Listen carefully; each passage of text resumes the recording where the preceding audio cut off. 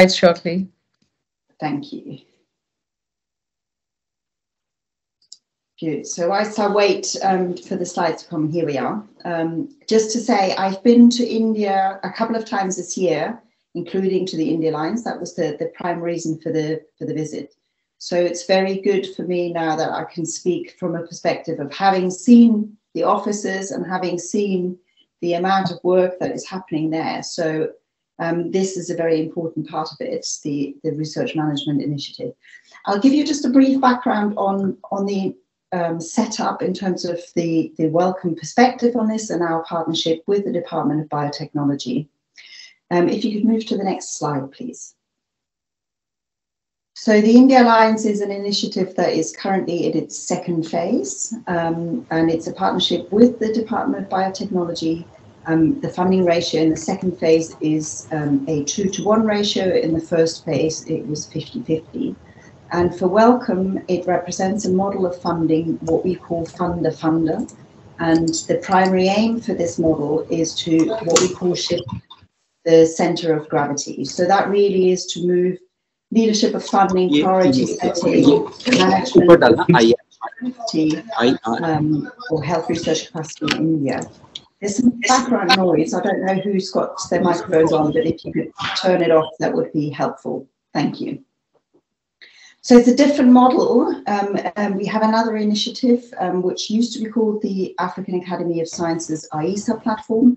That has ended, but shifted to an organization now called the Science for Africa Foundation, which is a similar model, so fund the funder. So where the responsibility of the work is on the continent rather than out of the offices and headquarters in London and wherever else. I've stolen this figure from the India Alliance annual report, and you can see what impact the India Alliance has had. It speaks for itself. I don't need to say anything more on that. Moving to the next slide, please. Just a little bit of background on Wellcome. So Wellcome is the largest UK provider of non-governmental funding for scientific research, but we work very closely, obviously, with other organisations such as the India government, in this particular case, the Department of Biotechnology. And Wellcome's latest strategy was launched at the end of 2020, and it's outlined here in this graph. So it mainly supports discovery research, but also has what we call challenge areas in mental health, infectious disease, and climate health. And those areas fund research that go all the way through from discovery research to the more translational and applied end. If you could move to the next, please. The other thing that was flagged and emphasized through the strategy, so this slide says the same of what the previous slide says, but I wanted to highlight it because the other aspect of our strategy is that there is now a very distinct focus on diversity, inclusion, and research culture. And that includes, obviously, things like research management, flourishing ecosystems in science research. So it's a very important part to us. This has grown out in part of previous work that Wellcome has been engaged with. Next slide, please. Namely, a priority area which was called Research Ecosystems in Africa and Asia. And some of you may remember Annie Rollington and Simon Kay, my predecessor, and Annie Rollington is still at Wellcome, who've really driven this area.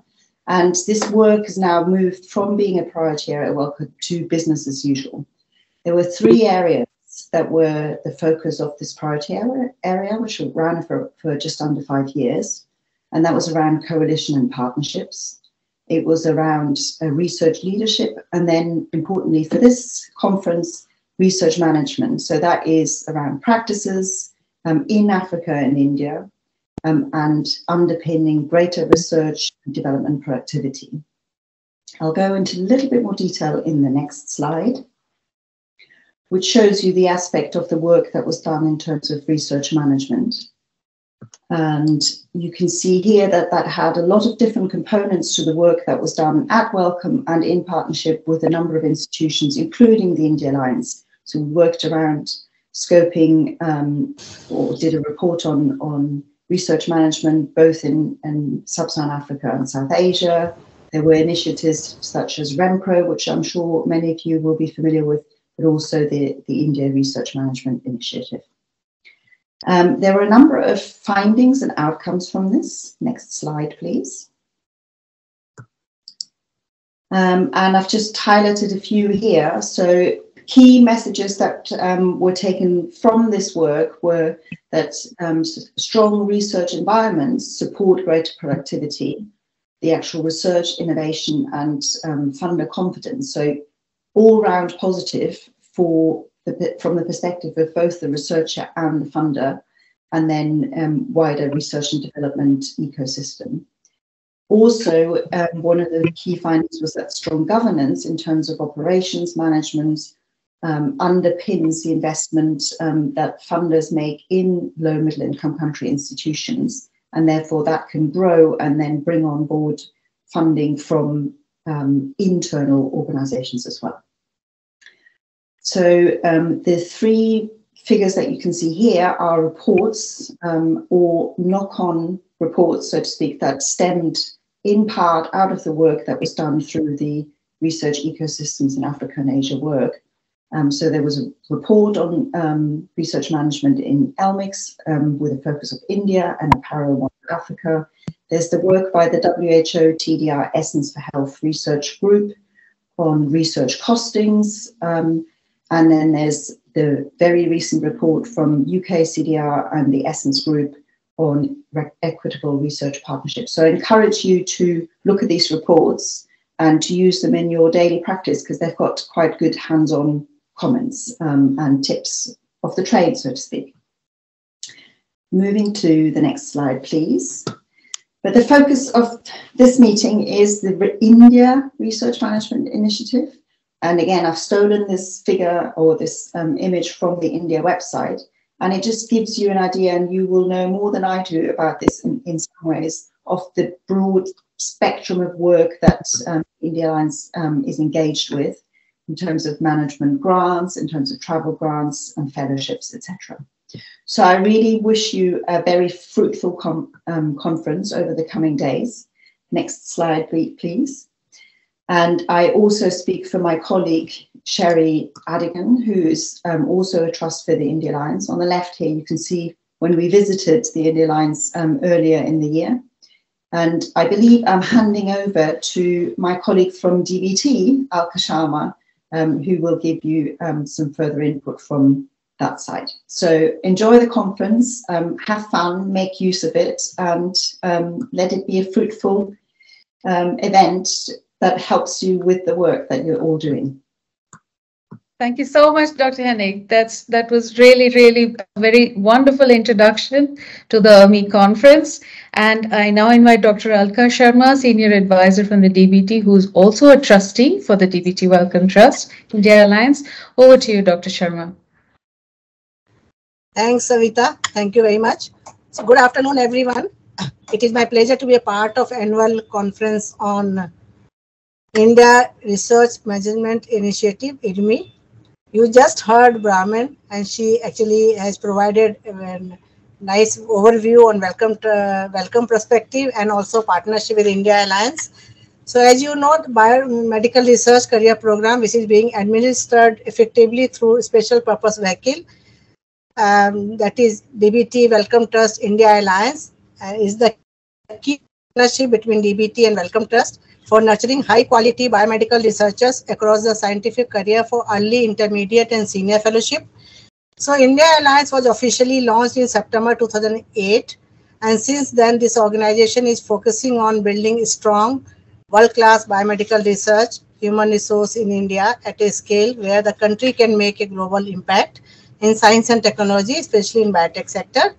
So if you really see the growth of global biotech industry, which has grown by more than 5% in the last few years, where India contributes 3% market share, and we are ranked 12th in global biotech sector and 3rd in Asia Pacific, and we are the largest vaccine manufacturer. We has crossed $80 billion in 2021. And as per the Global Innovation Index 2022, there is a huge jump in the rank of India from 81 in 2015 to 40 in 2022. Having laid a solid foundation for enabling cutting-edge biotech science, the goal is now to transform into knowledge and innovation-driven bioeconomy, with a target of achieving 150 billion US dollar by 2025 and over 300 billion US dollar by 2030. To achieve this, there is a need to focus on building human resources who can take lead in frontier science, creating infrastructure for emerging technologies, promoting translation, product development and commercialization ecosystem, strengthening basic and translation research to have a robust pipeline for new technologies. So creating a pool of research management personnel and empowering them is the need of the hour for successful implementation of cutting edge, nationally relevant and internationally impactful science report. So the government is making continuous effort and acting as a facilitator for laying a strategy, creating ecosystem to facilitate end-to-end processes, developing critical mass of desired skills, and also addressing regulatory issues from time to time. So a number of regulatory reforms which I like to highlight here have been undertaken in the past few years. So just to name a few, many of you are aware that new drugs and clinical trial rules have been notified in March 2019, and this includes reduction in timelines for approvals depending on the nature of clinical trials.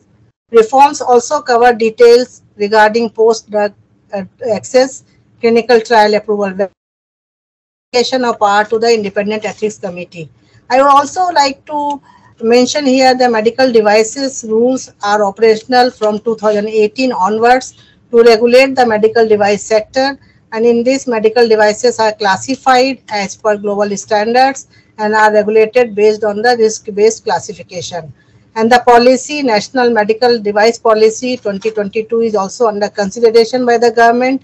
And the main features of the policy include leveraging state-of-the-art technology, setting up high-quality common infrastructure and NABL accredited laboratories, reduce import dependency, and uniform code of medical device marketing practices. Very recently, DBT issued standard operating procedures for regulatory review of genome editing plants under SDN1 and SDN2 categories to provide regulatory roadmap, requirements for research and development, and meet the threshold for exemption of genome edited plants under SD1 and SD2 categories. So as we all experienced in the last 2 years were very challenging due to pandemic, and our government took several measures to make India self-reliant to face the challenges. So fast-track mechanisms were devised for supporting research, overcoming and augmentation of manufacturing facilities and efficient deployment. In the current scenario, it is very, very important to ensure that we make ourselves ready for future challenges. And amalgamation of knowledge, skill and technology is a major challenge, and this needs to be addressed appropriately. Our scientists, clinicians and startups must be prepared to lead innovation and focus on out-of-the-box solutions through interdisciplinary cutting-edge team-based research. So now it is very important to focus on building a vibrant, agile and integrated bio ecosystem, and it is also important to build and nurture partnership both within the nation and also across the nations. So today's event is very, very appropriate in this context, and this will provide a suitable platform for bringing together key stakeholders and experts to deliberate upon global trends in science and technology, opportunities for India, and also chart the future trajectory of India's bioeconomy. So all the very best and have a successful event. Thank you very much. Thank you so much, Dr. Sharma. It's true, there are some amazing opportunities for research and innovation coming up in India. And I'm sure our research managers, innovation managers are going to play an important role in supporting those activities. And as we also heard from Dr. Hennig, research management is not restricted to any one country. There are organized efforts actually all over the world to support research, which is a global endeavor.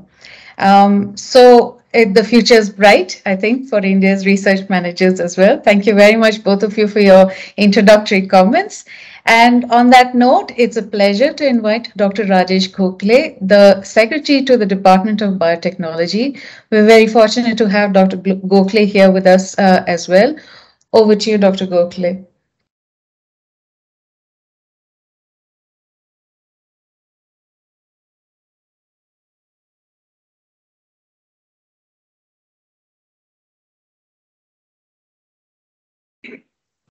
Thank you very much. Can you hear me from this far?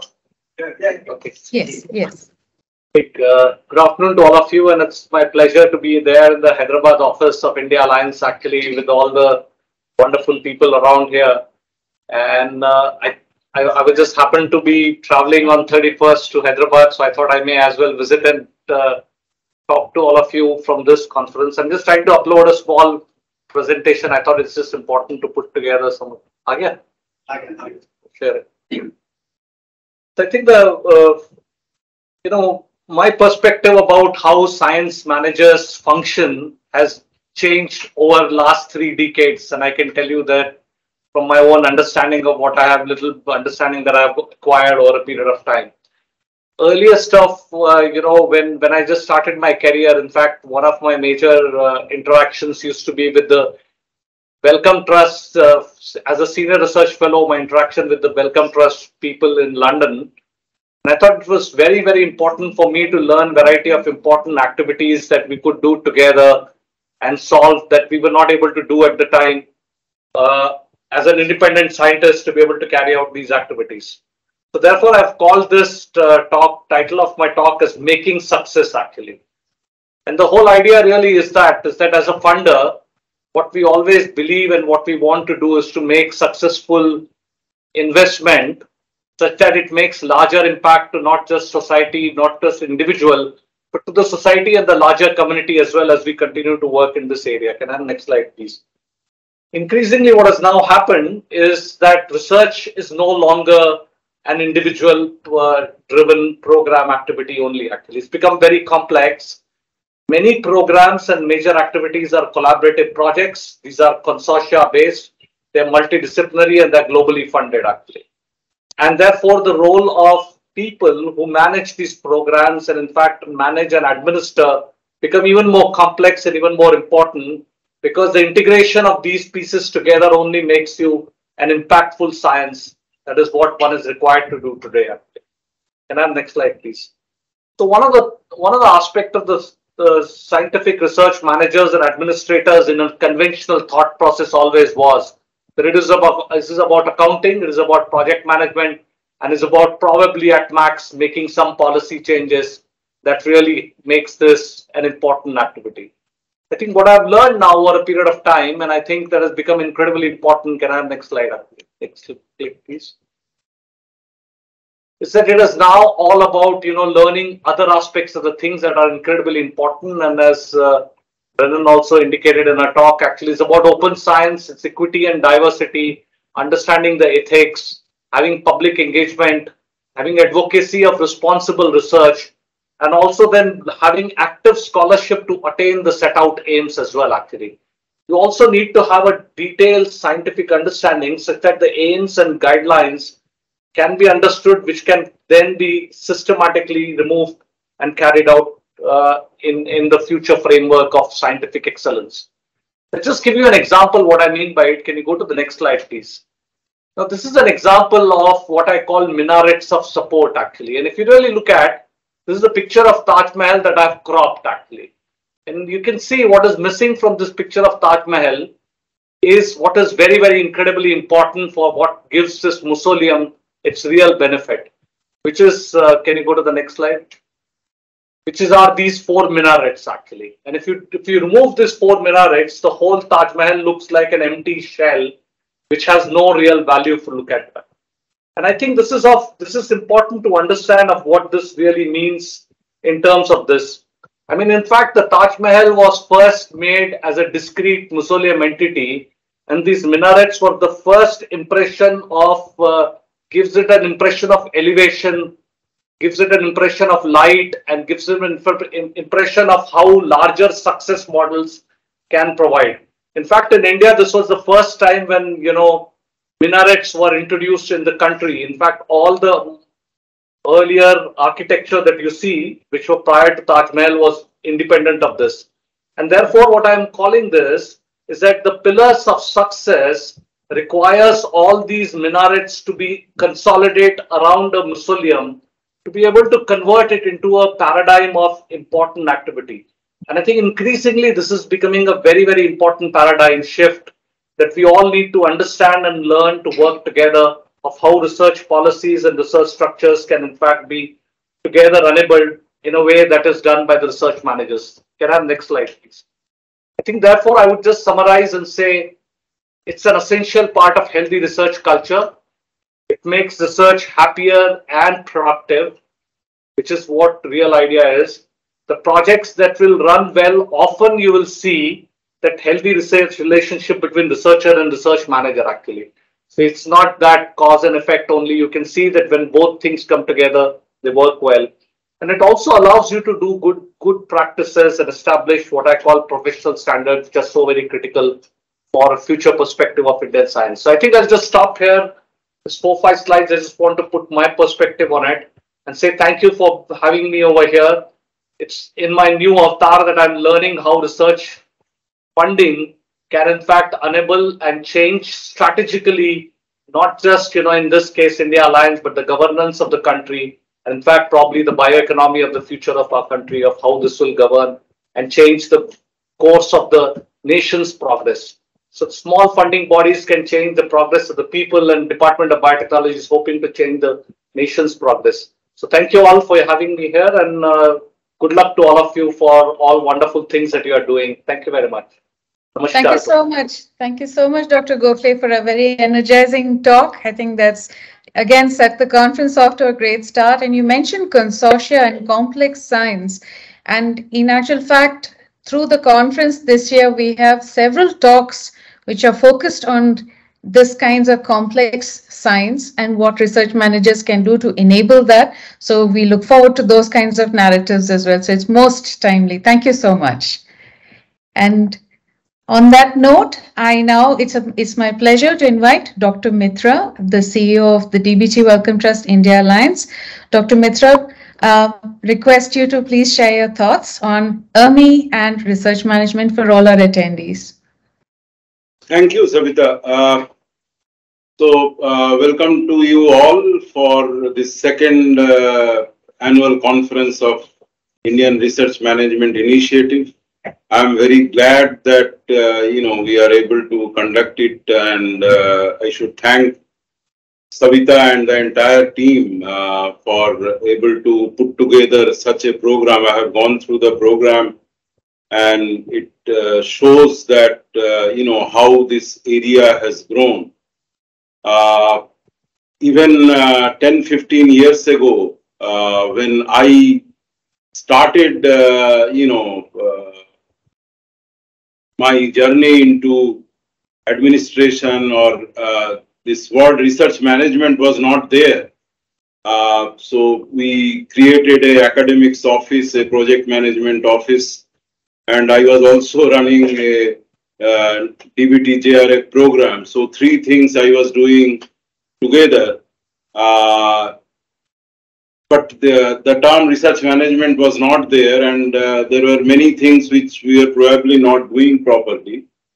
But now, in recent years, the initiative taken by India Alliance is actually allowing, people to gain, not only be trained, but experience how to go about it, how research management should be done. I'm very glad that India Alliance have been able to support through fellowships, grants, programs, this initiative. I think India Alliance is the first agency in the country to support this kind of initiative in the country, and because of that, many organizations which did not have any research management manpower or office are slowly having people, they are getting people, they are hiring people, and